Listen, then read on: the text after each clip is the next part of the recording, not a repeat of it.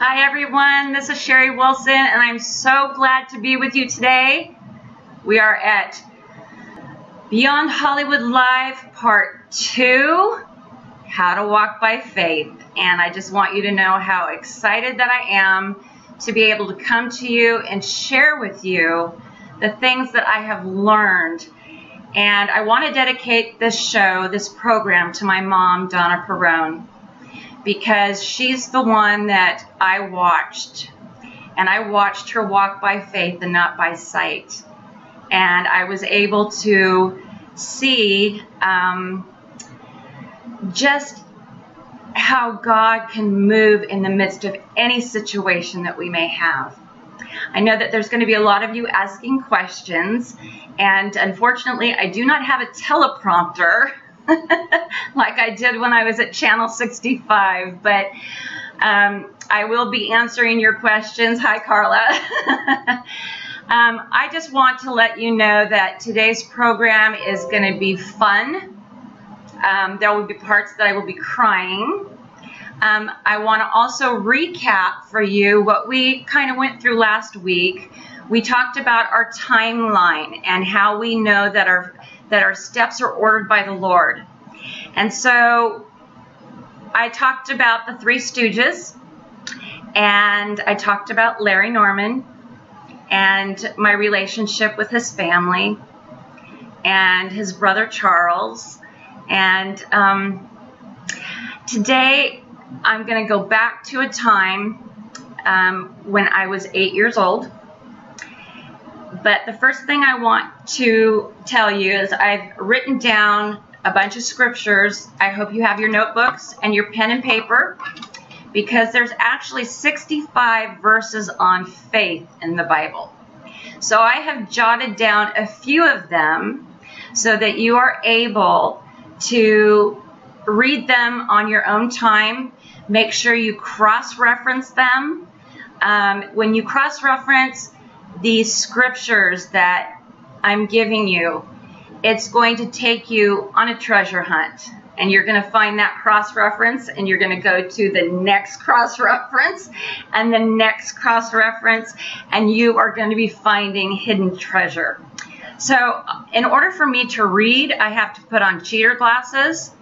I have been in denial for the last 10 years that I needed to go to the optometrist. So I visit the Dollar Tree, and I've decided that when it's time for me to get glasses, no, I will be wearing contacts because I look like a librarian, if you can believe it. Okay, so the first verse I want to talk about with walking by faith is Matthew 18:3. Okay, here comes the glasses, guys.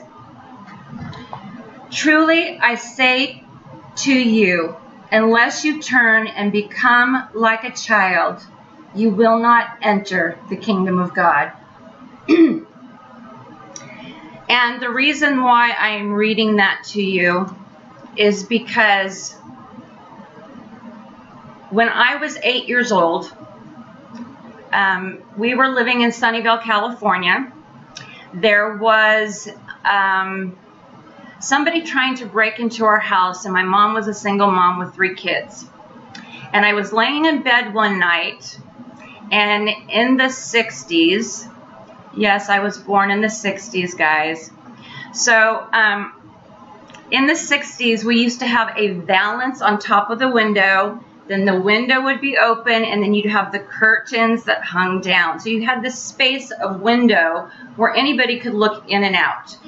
And one night I was laying in bed, and I heard a noise outside, and I actually thought that we were getting robbed again. And so I noticed that my mom's bedroom light was on. And I snuck out of bed real quietly. And the way her room was, you walked into her room and there was a wall. So it would be like this. And here was my mom's bed. So I tucked my head around the corner, and here was my mom reading her Bible and praying. And every night before my mother goes to bed, She's reading her Bible. And I watched her and I learned from her. So I made my way back to my bedroom. I climbed in my bed and I was scared stiff. And I'm sure some of you know what that's like. You're laying in bed, you hear a noise, and all of a sudden you just can't move. You're frozen.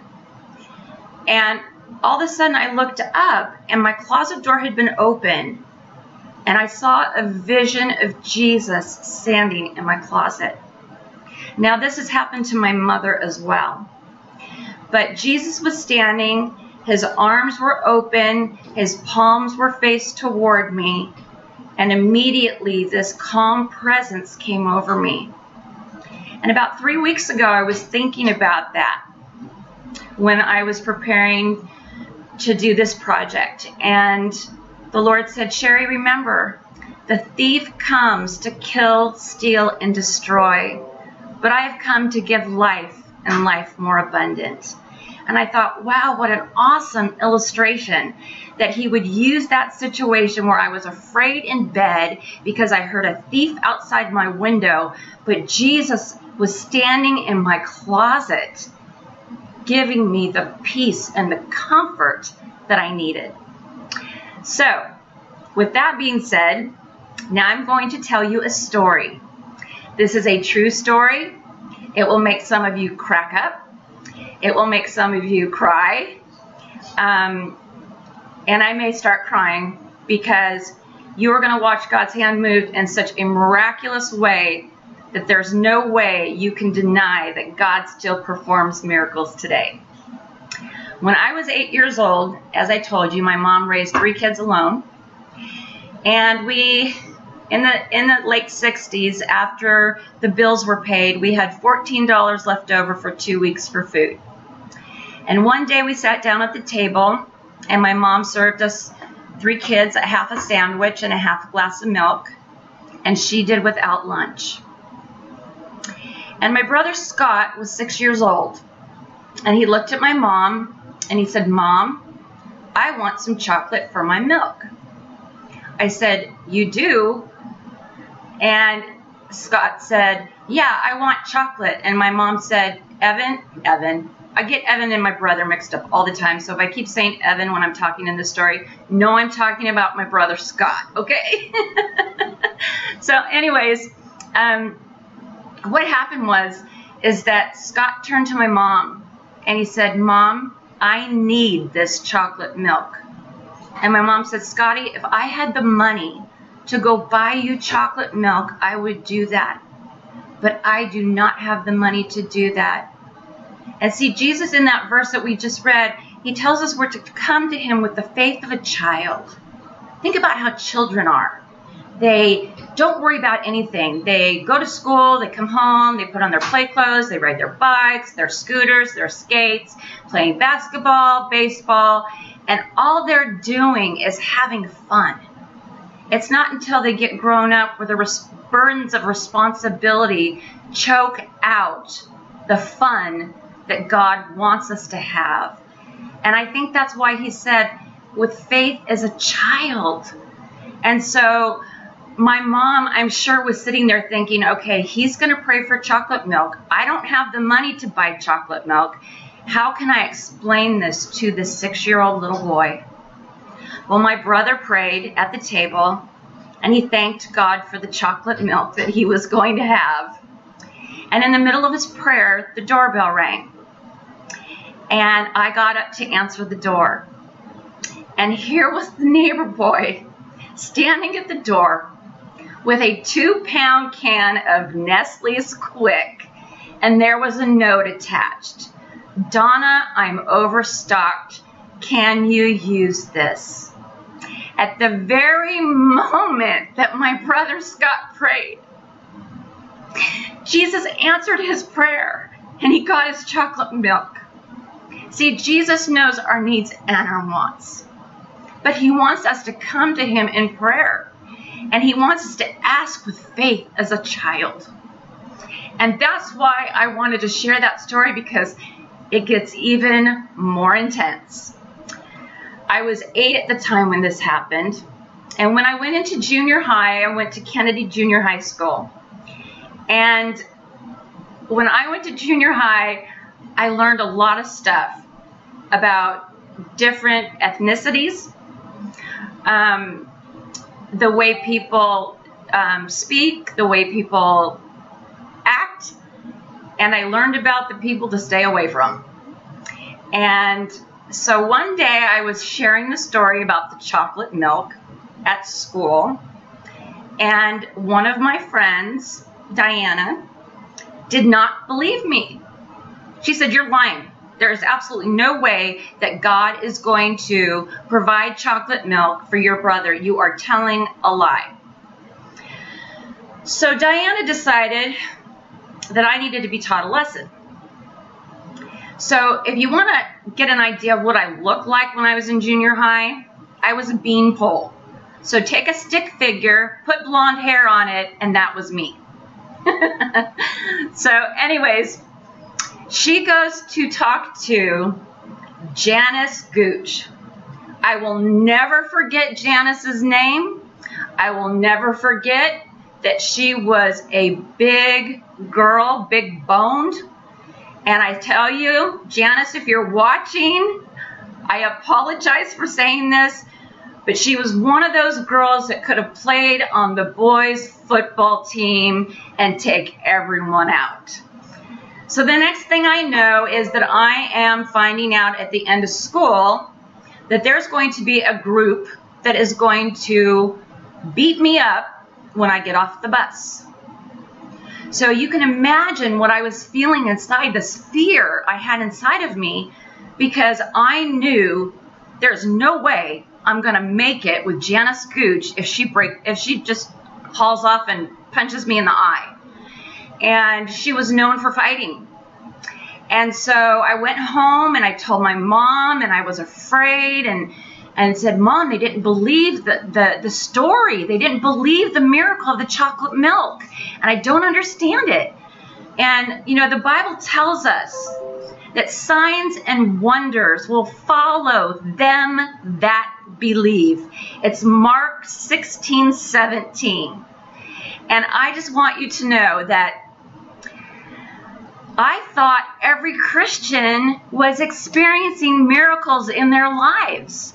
I thought it was natural because I had watched how my mom had taught me through different situations, like with the chocolate milk, that God is our provider. And so I always thought, okay, signs and wonders are going to follow. And yes, I may have a very, I may have a mantle from the Azusa Street Revival and Amy Simple McPherson that's passed down to our family. But you know what? Anybody can believe and then walk away. And the Bible says it's better to never have known the way than to know it and depart from it. And the gifts and the calling of God are irrevocable. So gang, when God calls you and He's given you this gift, don't let it go. There's too many people waiting. There are a lot of Janice Gooches out there. So here's the rest of the story. I go home and I tell my mom. So the next day I go to school, knowing that when I get off the bus, I'm getting beat up. And I'm sitting on the bus and it pulls up to Ellis Elementary School, where I used to attend. And I get off the bus, and as soon as I take one step off that last step of the bus onto the sidewalk, around the corner comes my mom and Al Osuna, a family friend that you do not want to mess with. During that time, he was muscular, bald, or balding, and they were just right there at the right time. It's like God just said, "Here's your angels, Sherry. Here's your protection." So we go on to the blacktop where they had the tether balls. And if you guys know what tether balls are, I'm 55 years old. I don't even know if they still have tether balls at elementary school, but it's a ball that has a string on it connected to a pole, and you hit the ball and you've got to wrap the ball around the pole, but you've got a component. So you've got to try to get the ball around the pole before they do. So we are standing next to the tetherballs. And we walk up, and here's Janice Gooch towering above every single junior high kid there. And Ala Osuna steps up and says, "Excuse me, but why do you want to beat up Sherry?"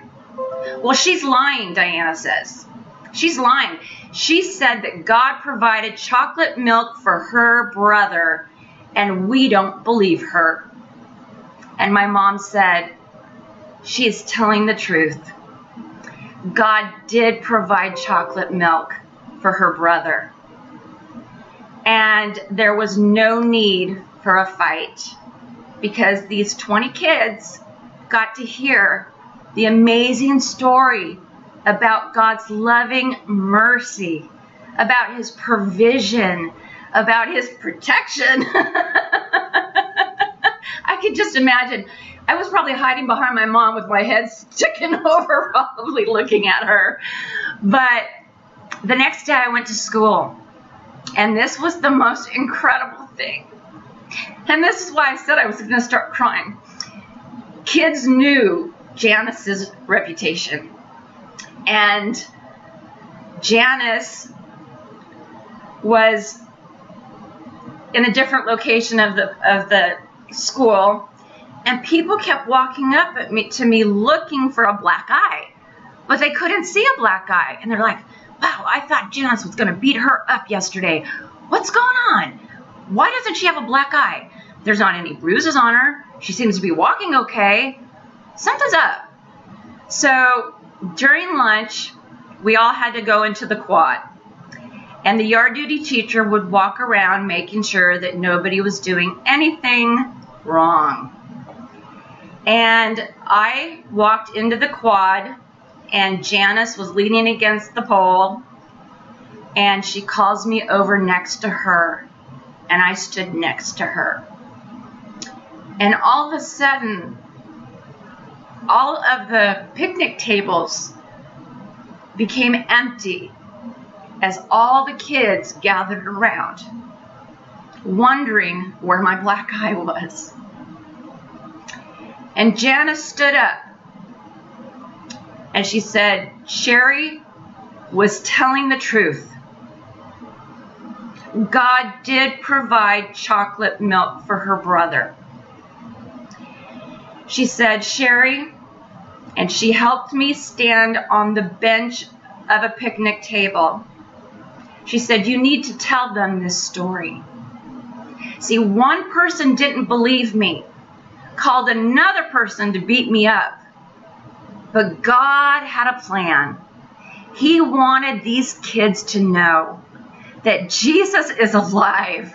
Jesus loves us. Jesus wants to get the message out.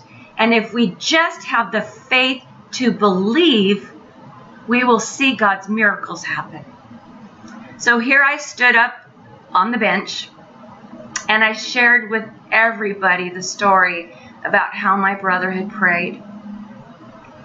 And that day, I went away thinking, wow, Jesus, what I thought was going to be destruction, what I thought was going to cause me pain, brought glory to God. Brought glory to God. And I began as a kid watching miracles like this happen. Now, when I was 8, I'm going to go back because we used to go to Peninsula Bible Church, and Ray Stedman was our pastor. And he was such a great Bible teacher. And we had Hal Lindsey was a regular there. And they also had what was called Body Life on Sunday nights. Now, if you can remember, we're in the 60s, so we got lots of hippies. We've got long hair. We've got baggy pants. We've got holes in our knees. We've got, well, they've got, I was 8. But these young adults have, you know, the vests on that have the leather straps that hang down. I mean, we're talking 60s guys, Haight-Ashbury type 60s, okay? So what happens is that Ray Stedman and the staff at Peninsula Bible Church would pass the offering basket. And if anybody had a financial need, they were allowed to take up to $20 out of the offering basket. Now that is totally opposite from today. We tithe, we put our money into the basket, and it goes to help the church function. It helps missions. It helps the homeless.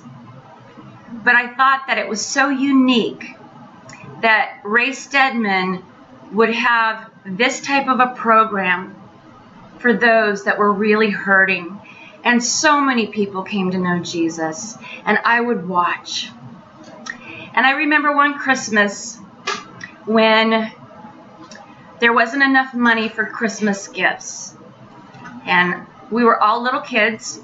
My sister is 5 years younger than me, so she was 3. I was 8, my brother was 6.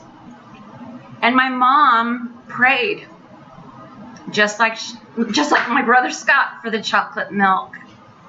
And the next morning, my mom went out to the mail, and in the mailbox there was a check for $500. Now, back in the 70s, that was a lot of money. And late 60s, that was a lot of money. But I want you to know something. My mom is a giver. And I've watched my mom give and give and give and give and give until she only had a few pennies to her name. But I watched my mom spread the gospel through giving and loving people. And I can remember that she took that check and she gave to 2 other families that did not have money for gifts for their children for Christmas. I watched my mother pack up clothes that she would collect to send to Brother Abraham, who had like 17 kids in India, so that they would be able to have clothing and food and shoes. And one of the little girls in the family had prayed for a certain doll. And it just so happens that the last item packed in that box was a little doll. And it happened to be, when they received the package in India, that doll was the very same doll she had in a dream. So Jesus was showing her and letting her see, come to me as a child, come to me with faith, and I am going to show you the manifestation of my presence. So, okay, now I'm going to put on my cheater glasses again, so I can read you these couple of these verses on faith. But I also wanted to talk to you about a couple things. One of the things I want to talk to you about as you're going through your timeline, you're going to start seeing how little things come back to you, just like PBC, Peninsula Bible Church, and Ray Stedman with Body Life. Okay, that came back to me. When I was 8 years old at PBC, I would learn the Sunday school lesson, and in 5th grade, at lunch, I would take my Bible, and my friends would all gather around me, and we'd be sitting on the grass, and I would be teaching them what I had learned at church. And so here I've got these kids my age that are, learning Bible verses. We're sitting there reading the Bible, and I'm teaching them, and it was just like God was saying, Sherry, this is what I have for you to do. I have taken you through some trials and tests, which you guys are going to hear about, because if you want to be used by God, I'm going to tell you right now, He's going to ask you a question. Are you willing to pay the price? There's a price to pay. There is a price to pay, especially when we go through the wilderness experience, where we've got to be trained like Moses for 40 years with sheep. Jesus is going to train us. And the training comes from the Holy Spirit. And it says, when we don't know how to pray, the Holy Spirit intercedes for us with groanings too deep for words. So we know the Holy Spirit right then is fighting for us. He's disclosing to us so that we understand. The scripture says that they that worship him must worship him in spirit and in truth. And what did Jesus say? He told the disciples that when the Spirit of truth comes, he will not speak on his own initiative, but what he hears, he will reveal to you what is to come. So I just want to let you know, yesterday we were supposed to do Hollywood Live, Beyond Hollywood Live, and I had to take my daughter to the hospital. I want to thank everybody from around the world that has been praying for her. She's doing so much better. I was going to go to the church today and use the church and have my little studio there, but I'm actually sitting in my living room of my condo and I made a makeshift studio so that I could come to you today because it has been a hectic couple days. My son Evan just got 2 jobs and he's working a night shift and a day shift, and Mom is tired. I'm not used to these night shift hours. So if I look a little winded, if I look a little tired, you will know that I need rest. Okay, so first of all, one of the things the Lord asked me, Sherry, will you offer your body as a living sacrifice, holy and acceptable and pleasing unto me? And as I became an intercessor and a chaplain, I said, yes, Lord, I offer my body as a living sacrifice for you. For the price you paid for me, Jesus. I offer my body, and the Holy Spirit said, will you make a vow to this? And I said, yes, Lord, I will make a vow. And so every test, every trial, everything that I am going to be sharing over the next several weeks, I'm going to walk you through. Because if you really want to be in God's end time army, what's the first thing that happens when a person joins the military? Now I'm going to look at these questions, because as you see, God is connecting the dots. Thank you, Carla. What I want to find out if somebody knows what is the very, very first thing when you join the military that they make you do. Carla said, okay, putting on the glasses. Look at your knee. Oh, look at my knee. We're talking about that later, Carla. Okay. Well, I don't see anybody that's given me an answer yet. But, yes, Carla, we will be talking about my knee, and he has used that in all capitals. Thank you, Carla, that I've gone through. And yes. Yes, yes, yes. Boot camp, Carla says. Wrong answer. You know what, you guys? I'm from the era behind me. I don't know how many of you guys remember the Gong Show from the 70s. Carla, you just got gonged. You're out of there, baby. Okay. The very first thing you do when you join the military is you take a test. How many of you know that? They need to know, what are your skills? What are you good at? What are your what do you score high in? What are your things that you maybe score low in, so they know exactly where to place you. So this is what you do. You take a test. So when we ask God and we say, God, yes, I want to join your end time army. I told you there's going to be a price. And I told you that you were going to go through trials. And I want to address something right now. I have people on my site from all over the world. And all week I have been thinking about Pastor Asif, A-S-I-F. He is from Pakistan.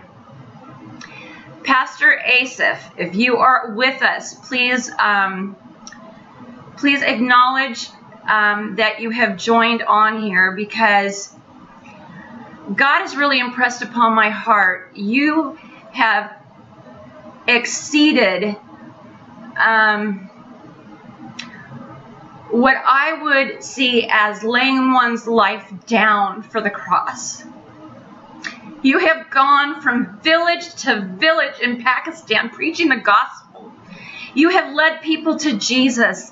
You need Bibles. You need food for the sick. You need food for the homeless. And yet every time you step into a village, somebody could be there ready to take your life. And I just want you to know that I am praying for you.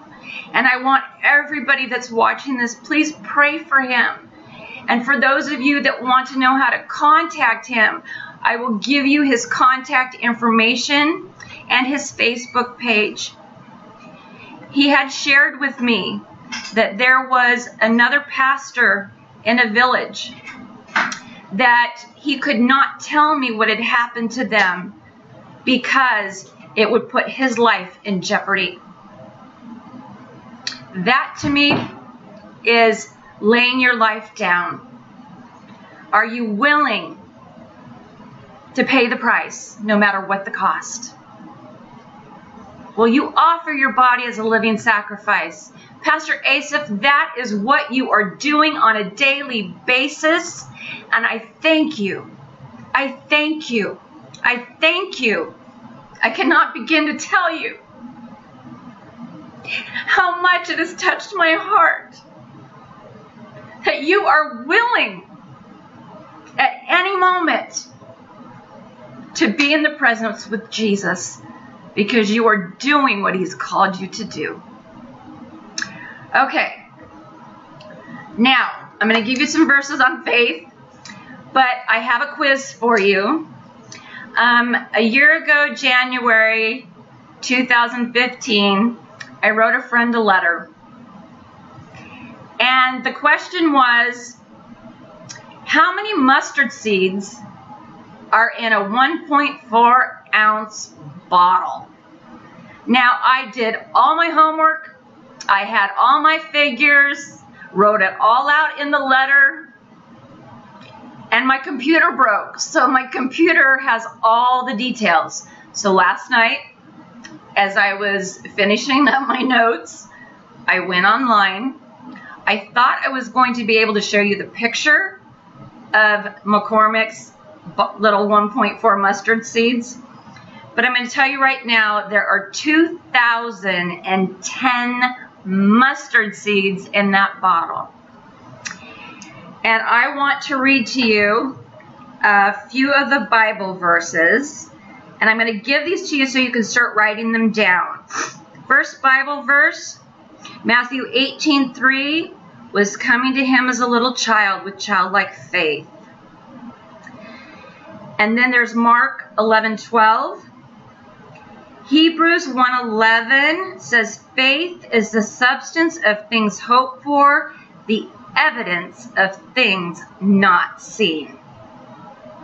James 1:6. 2 Corinthians 5:7. Hebrews 11:6. Without faith, it's impossible to please God. And I just love that, because you know what? If you think about that mustard seed, we are all given faith. We are all given a portion of faith. So all of us have faith. When you sit down in a chair, do you think, is this chair going to hold me up? No, you sit down in the chair because you know the chair is going to hold you up. That's faith. So we're all given a measure of faith. And Jesus said faith as a mustard seed could move a mountain. Could move a mountain. And you think, yeah, right, how can a little tiny mustard seed move a mountain? By the time I am done doing the series, you guys are going to know. Because when God provides, and God does a miracle, okay, like the chocolate milk. When you see God perform a miracle like that, what happens? That mustard seed starts to sprout. And all of a sudden you're like, okay, now I can't wait to see what God's going to do next. And you are anticipating. You're excited. You can't wait to see what he's going to do next. And that's why I talked about the dot and the line, because everywhere there's a dot, God is building your faith, performing another miracle, so that you will not be ashamed, but you will be bold. You will be a warrior. You will have your sword and shield. You will know what to do. And you will have such a, I pray over people, a bold, brazen. Brazen means tough spirit. A bold, brazen spirit. You are a tough person. You are a child of the King. We have been sent to make disciples. But what has happened in church today? And I know I'm jumping around, but the Holy Spirit, I asked him to speak through me. And so I'm just going as the Holy Spirit leads. So many churches today have got a schedule. They run by the clock. Okay? They say, okay, 30 minutes for, 15 minutes for music, 30 minutes for a sermon. We're going to close the sermon, and we're going to have refreshments in the back, and you can socialize with your friends. When I was in high school, and I would go to church, we would have the music, we would have the sermon, and then we would have an altar call. Do you know that people that are going to many traditional churches right now, they've totally cut the Holy Spirit out of their sermons, out of their church doctrine? And it is so sad, because that's Satan's biggest lie to the church, that the gifts ended with the disciples. But my Bible tells me that my Jesus, he's the same yesterday, today, and forever, and he does not change. And if ever we needed the power of the Holy Spirit, it is now in our day and age. And God said he is raising up a remnant. And the latter rain will be stronger than the first. And the old wine cannot handle the new wines, the new wine skins. The old wine can't handle the new wineskins. We need a new wine. And that new wine is being built up in people that you have turned your backs on. You drive by, you see someone with a sign, they say, I'm homeless, I'm hungry. And you mumble to yourself, oh, just go get a job. And you drive off. How do you know that's not an angel there testing you to see what you're going to do? I have seen drug addicts in my neighborhood been on methamphetamines for 15 years. And I'm going to bring Alicia on my show probably next week or maybe in a couple days. And we're going to share her story. She's 15 years old. She is staying with me right now. She was in juvenile hall and became a Christian and came to my house crying, asking if she could pray with me because she was worried about her mom. And she wanted her mom to know Jesus like she knew Jesus. And I heard this little girl pray. And I stopped her. I said, Alicia, how did you learn to pray like that? She said, I learned it in juvenile hall. I said, honey, you have such a tender heart for Jesus. And she goes, yeah, but I'm being pulled by my peers. and I am pulled by my faith, but I love Jesus so much that I don't want to go that road any longer. Well, her probation officer came over because right now her parents are in transition. And he said, I know you're a chaplain.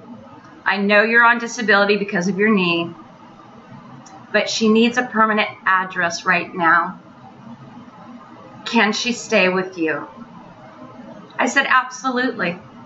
Absolutely, she can stay with me. And I have been watching her. She came with me to the hospital to see my daughter. She has been learning things that she'd not learned before. She's been talking to me so much about Jesus. And we are going to talk about her mom. Her mom did get delivered in one moment, 15 years, every day on meth. And God delivered her. And not only did he deliver her, but she got saved as well. So we're going to go into that story, and we're going to talk about that in a couple weeks, because I have a tendency to jump ahead, and I do not know how much time I have left. Carla, do you have an idea how much time I have left? All I see is a 2 next to live. So if you can let me know how much time I have, because I have a very, very funny story after we talk about faith. I want to talk to you something about the Beatles. And also last night I was supposed to go pray with the church, and we were going to go into the downtown, Old Town Roseville, and pray for those in need. And we had such an awesome time yesterday. But I got home late from the hospital and stopped by Evan's work, and I met Erica. I'm saying a shout out to you. I promised you I would. I shout out to Erica. Jesus loves you so much. And I thank you for what you said. There was a young girl sitting down, probably in her late 20s, and we just started talking about Jesus. And everybody around her left, and it was just her and I on the sidewalk on the steps of 7-Eleven. And she cried, and I prayed with her, and she cried some more, and she hugged me some more. And then she started watching last week's part 1. And then she looked at me and she said, you know, thank heaven for 7-Eleven. I thought that was the best line ever. So see, my steps were ordered. I was still supposed to pray for somebody last night. Erica, I love you, sweetheart. Stay strong. Read your Bible. You've got me on Facebook, so you got questions, shoot them over. Okay, so let's finish with these faith. I've been on for 43 minutes. Okay, you guys, it's 60 minutes is when my show is up. So if somebody could let me know when it gets down to be 5 minutes, I sure would appreciate it. I do not have a director in front of me, nor do I have my teleprompter, so I don't have anybody to tell me, cut, except for Carla, which you guys are going to hear about Carla's story too, because Carla and I became friends over Facebook, and we became friends through prayer and intercession. And you're going to hear her story, and we're going to try to figure out how we can link it up to where you can hear her speaking when I'm speaking, and so that you can hear her. We don't know quite how to do that with this new Facebook Live, but the next thing I want to talk about is 2 Corinthians 5:7 is another scripture on faith. I already read to you Hebrews 11:6, which without faith it's impossible to please God. James 1:3, Romans 14:1. If I'm going too fast, let me know. Mark 10:52, Mark 9:23, 1 Corinthians 13:13, Galatians 2:20. And I have put a star next to this one, Matthew 17:20. Faith as a mustard seed. Because you have so little faith, truly I tell you, If you have faith as a mustard seed, you can say to this tree, be uprooted and planted into the sea, and it will obey you. So I had a mentor who didn't know he was my mentor, and through everything that happened that you guys are going to hear about, how I got into Hollywood and how I ended up at CBS promoting This Present Darkness script. You're going to hear all about that and what happened when I went to see Tim's story for the very first time. And I'm going to share this story because I want you to know that my dad's side of the family is Nazarene. My mom's side of the family is charismatic. Like you know, my mom's side was at Azusa Street and Amy Semple McPherson. And on my dad's side, you guys don't know this, but my great-grandfather in 1935 was the chaplain at San Quentin.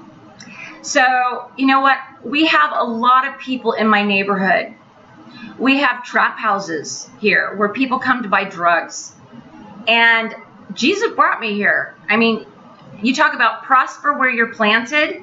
The day I moved into this condo, somebody took a piece of chalk and wrote under the bumper of the U-Haul, Jesus, heart you. I walked into the condo and I said, excuse me, kids, but who wrote underneath the bumper, Jesus, heart you, Jesus loves you? Nobody wrote it. God's fingerprint was saying, Sherry, this is where I need you to be. So, my son Evan's a rapper, and he wrote a song called Trap House. It's Evan Wilson. He's on YouTube. You can listen to that. But God has been having me, this is my mission field. I have people, in fact, there was a guy that came over here the other day talking to me outside. He had been in prison for 27 years. He's been out for 3 years. Do I know what he was in there for? No. Do I need to know? No. And he said, where's the church lady? He calls me the church lady. I need some questions answered. See, he got saved in prison, but he knows his Bible because he's been reading it. So I just want you to know something. There are probably about 6 men and women in my within walking distance of my house that have been to prison. My next door neighbor is a pastor, and he was going to go to prison for attempted murder, but Jesus changed everything. See, you've got to remember something. When you look at someone who's gone to prison or gone to jail, or they've made a poor choice or decision, or some circumstance put them there, you're forgetting one thing. And that is that in the book of Acts, the Apostle Paul, who wrote most of the New Testament, spent a lot of his time in prison. I do not think that you would treat the Apostle Paul the way you treat some of these people that have been in prison and are now out. See, faith, hope, and love. The way they are going to come to Jesus is not through condemnation, not through judgment. They're going to come to him because you're coming to them with love. You're talking about the love of Jesus. So Tim's story, I'm going to quote you right now. Jesus made some people mad. He made some people malfunction. And he made a whole lot of people marvel. And I'll tell you, everybody here in my neighborhood, they know who I am. They know I pray. They have been healed out in front of my porch. Some guy couldn't raise his hands above his head. I prayed for him. He stuck his hands straight up in the air. Jesus said he had a problem with Achilles tendon. I prayed. This kid was walking back and forth and said, I don't have any pain.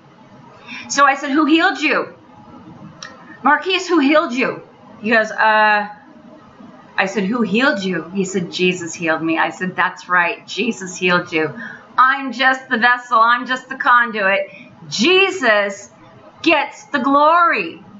Jesus gets the glory. He's glorified. He is glorified. I will stop in my car. I will see someone walking with a cane or in a wheelchair, and I will say, hey, what's going on? Can I pray for you? In the 15 years I've been praying for people, I've never had anyone say no. So, a miracle. Another Tim Story quote. Tim, thank you, because this is what you taught me. A miracle is a supernatural intervention of God into the natural affairs of men. Think about that. A miracle is a supernatural intervention of God into the natural affairs of men. So, how many minutes do I have left? 10 minutes left. Okay, this is going to be a great story. I am going to tell you something that happened last November. It's hysterical. You guys will get a big kick out of this. But I love Jesus so much, and I love the fact that he did this. Alan, who I went to Sunday school with, and Charles Norman, and we used to hang out at the Norman family, as I explained before. Well, Alan, he contacted me, and he wanted to know if I'd ever seen the Beatles live. And I'm thinking, that's... No, he wrote, have you ever seen the Beatles? Have you ever seen Beatles Love? And I thought it was a text typo. And so I said right back, and I said, no, I've never seen the Beatles live, but my dad has. And the closest I've been is the Three Stooges. And what happened was, when the Beatles first put their feet down on U.S. soil, my dad was working for my grandfather's company, Bergeson Electric. And my dad was out on the runway fixing the lights. And all of a sudden, there are these wooden barriers, and a private jet pulls in, a stretch limousine pulls in, and out there's my dad. So the news crew grabs my dad, and as he grabs my dad is there when the Beatles come off the airplane and step foot on U.S. soil for the first time. So that's what was funny, is because I thought he's asked me if I saw the Beatles live. But I have to tell you a story, because last November I went to a celebrity wedding. I was asked, I had not seen Alan for 35 years, and what I kept saying is, Jesus, let Alan see the way you move in signs and wonders in my life. I want him to see this. But you have to understand something. Alan and I have known each other for so many years that every time he said he'd pray, who should I take to this event? Because I don't want to take anybody that's going to be going around taking selfies of all the celebrities. And he said, Sherry, your name kept popping up. And I said, okay. All expenses paid. Here I am. I get to the airport. I've got a brace on my leg. I've got a cane. And I'm in a wheelchair being wheeled to the flight. I'm sitting on the airplane. I look down, and my wool coat is covered in white fur, like lint, like cat hair. And I'm like, it's like a cat had walked across me while I was sitting in the seat. And I'm like, where did this come from? So when I landed, Alan was waiting with the wheelchair, and we were going to the event, and we get a taxi, and the taxi driver has no idea where he's going, so he takes us to the wrong location. And I kept telling Alan, do not let me forget to get a lint brush. Please don't let me forget to get a lint brush. And as we're sitting waiting, Alan gets a hold of Uber, and the Uber driver comes up, and while I'm sitting there with my little knee brace on and my cane in my hand, I looked up toward heaven. I said, Jesus, I need a lint brush. I really need a lint brush. And up comes the Uber driver in a white van. He opens the door. He helps me in. He said, Sherry, here is your water. And he handed me a bottle of water. And he reached down and he said, and here is your lint brush. I'm like, no way. I was so excited. I'm like, see, Alan, I told you, Jesus works in signs and wonders. And I said, Lord, a lint brush? What's significant about this lint brush that you would use this as the miracle? And he said, Sherry, think about it for a minute. You wanted Alan to see. And how do we have faith with a mustard seed? We have faith as a child. So how simple is this that God would say, I'm going to use a lint brush to show my kids that even down to the tiniest bit of dirt, that's how much he cares for us. You've got needs, he cares for you. And then as I was in prayer and the Holy Spirit speaks to me, because the Bible says my sheep hear my voice, and another they do not know. And so I know the voice of the Holy Spirit. That's not how I know to pray specifically for people. And so I looked at this lint brush, and he said, look at the lint brush. What's on it? And I said, oh man, it's just all covered with all this different stuff. He goes, Sherry, that's sin. That's what sin does to us, to our hearts. He said, but Sherry, he said, I told you that your sin would be white as snow, and that even though it's red as crimson, it shall be white as snow. So the message behind the lint brush is, if you feel like you are far away from Jesus right now, that you have done too many things and he can't forgive you, I'm telling you right now, that's a lie straight from the pit of hell. Because Jesus paid a price on that cross for you, so that you could have a relationship with him for eternity. See this lint brush, all that sin and debris washed away. Do you know the Bible says, as far as the east is from the west, he forgives us our sins and he remembers them no more. Don't beat yourself up. Jesus forgave you. Don't let Satan throw those back inside your head and say, oh, look what you did. Oh, yeah, you had to go to prison. Or, oh, you got drunk and you totaled your car. Or you lost your job because maybe you took some money. Now, these are just things that I'm throwing out. I'm not addressing anybody in particular. I'm just putting this out there. How are you going to be as a believer? Are you going to put, like, oh, I can't be around that person because if I hang around that person and they've been to jail or they've been into drugs, then people are going to think I did it too. I live in a neighborhood where I minister to people all the time. And I even had one woman that said, prayer's not going to work. It won't work. Her neck was stiff. And Jesus said, Sherry, I said, can I pray for you? She goes, no. She didn't want me praying for her.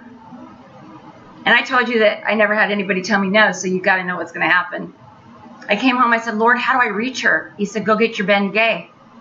I said, I know your neck is stuck in this position, but I wanted to come over and put this on and just rub it out. So the whole time I'm rubbing her neck, I said, thank you, Holy Spirit, with fire. Heal her. Heal her. Let her feel your presence. Let her know. Just touch her from the top of her head to the bottom of her feet so she knows that she's been touched by God Almighty. See, that's what happened to the Uber driver. And and I know I only have a few seconds left. When the Uber driver finally took us to the new place, the new location, he went to give me a hug. I put my hand on his head and I began to pray that he would feel the God of all creation in his body. And when he began to walk away from me, he started to walk and stumble like he was drunk. And he goes, "What's happening to me?" I said, "Looks like the day of Pentecost just hit you, my friend." I said, "You are feeling the presence of God Almighty, your Creator. And you're going to feel this all the way home. And you're going to feel this when you go to sleep at night. And you're going to feel this in the morning. Because God wants you to know that Jesus loves you and he died for your sins." If you have never become a Christian, if you don't even know how to become a Christian, or if you've been a Christian and you've walked away and you've done your own thing, but God's been prompting you, would you pray with me right now? Would you just say a simple prayer? Jesus, I thank you that you died on the cross for my sins. I believe you are the Son of God. And I believe that by receiving you as my Savior, that you have forgiven my sins, and that your Spirit is now inside of me. Show me who you are. Make yourself real to me so that I can know you in a way that I have never, ever known you before. And I thank you. Thank you for what you have done for me. Thank you for what you've done for me today. And thank you for what you are about to do for me in my future. Thank you, Jesus. Lord, I thank you right now, and I just pray for each and every person that's watched this program. Father, thank you that I'm just merely your vessel. Thank you for birthing Beyond Hollywood Live into my spirit so that they could hear the true message of the gospel. The Rhema and the Logos word, the spoken and written word of God. I thank you, Jesus, and I praise you. I praise you. I lift you on high, Lord. Because I would be nothing right now without you, Jesus. You chose me. I didn't choose you. You paid that price for me. And you knew me before I was formed in my mother's womb. And I thank you for the rich heritage that I can pass on to those in need. See, God, you've let me minister to celebrities, and you've let me minister to those on the street that have been homeless, because that is what you do. That is your heart. You don't segregate people and separate them. No, you love them right where they are. I ask right now, Jesus, before you send anybody else on an assignment, I always ask that you send me first. Send me, Lord, because I will go. Even in pain, even on crutches, even in a wheelchair, even with a brace, I will go. Thank you guys for watching. I had a wonderful, wonderful time. I hope you enjoyed the show. Please share this with your friends. And for those that don't know the Lord and you have been trying to talk to them about Jesus and you know their heart's not there, remember, it's not your job to convince them. That's the Holy Spirit's job. You love them. Take them to these part 1 and part 2. Let them watch. Let them listen. Because you know what? That's going to be your seed. And that's what we're going to talk about next week. Part 2 is the fruit of our labor when we pray.